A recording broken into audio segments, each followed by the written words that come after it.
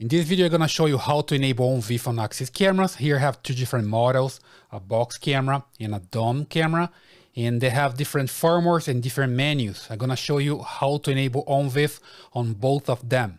So let's take a look here on my screen. Okay, so here I have the Axis Device Manager and I have the two cameras, the Axis P1365 Mark II and the P3225-V Mark II. So here I already have the first camera, the P1365 Mark II on the web browser.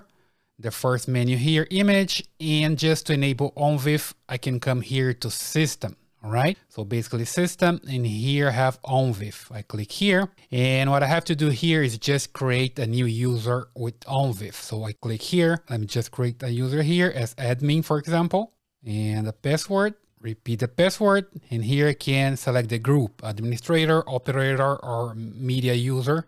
I'm gonna come with the administrator, save, and here you go. Now you have ONVIF enabled on this camera. So to test it, we can use a software like ONVIF Device Manager, for example. I already have this software here. You can download it for free. I have the link here in the description, all right? So here I have the cameras. As soon as I enable ONVIF, the camera can be found here, but I need to input here the username and password for the ONVIF user. So here, the username and password, I click login.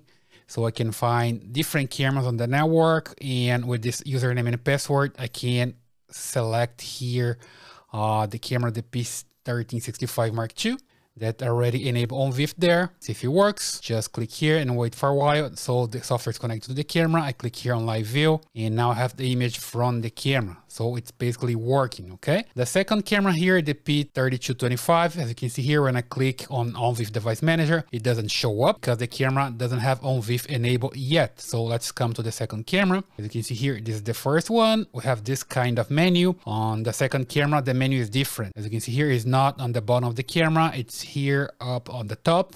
I come on setup, and here on system options and ONVIF. Same process, I click here to add a user, and then I just create a user here. Let's say admin and password. And here you can select the media user, operator, or administrator, depending on what you're doing there. So hit OK here, and it's done. I'm just come back here to ONVIF Device Manager. Let me just click here and select it again. As you can see, I already have the image from the camera.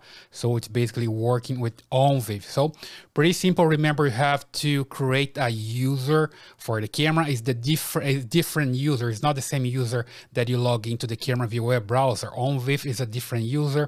Axis camera, to log into the camera via web browser.